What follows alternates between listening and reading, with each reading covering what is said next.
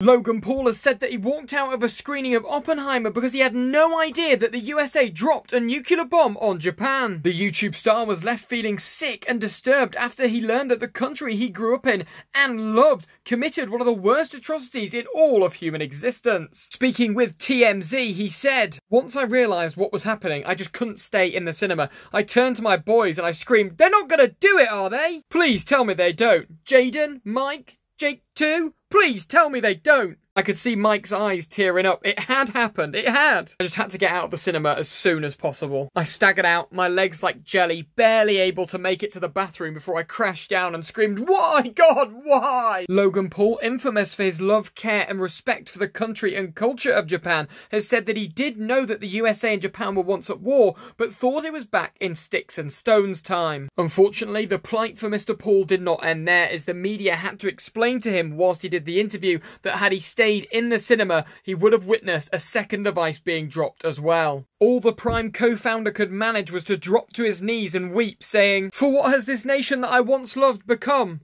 A torturous triumph for who? We have lost our humanity. Now I am become scammer, destroyer of CryptoZoo." And with that, he put on his leotard and vaulted into the WWE ring.